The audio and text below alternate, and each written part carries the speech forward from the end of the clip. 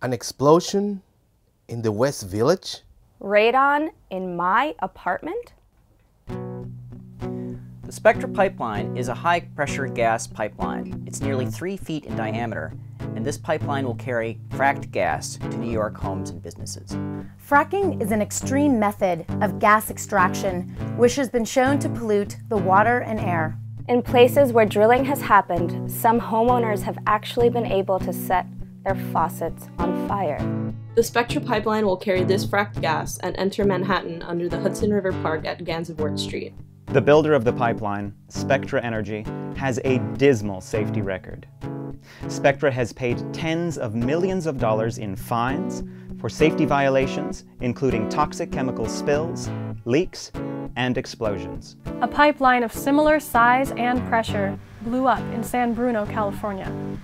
The blast killed 8 people and burned down 38 homes. Can you imagine this happening in the West Village?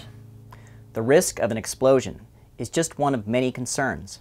The Spectra pipeline will carry fracked gas from the Marcellus Shale. This rock formation also has exceedingly high concentrations of radon. Radon is the #1 cause of lung cancer in non-smokers. The Spectra pipeline could deliver gas to your home with high levels of radon. Until now, our gas has come from distant sources where radon levels are low. The Spectra pipeline was approved against the will of the community. 5,000 comments were filed against it. Construction is already underway with completion slated for this fall, but we're determined to stop it before gas flows through it. Forward this video to friends and family. Call your city and state representatives now. Tell them to prohibit any increase of radon in the gas that utilities supply. For more information and ways to become involved, please visit occupythepipeline.com.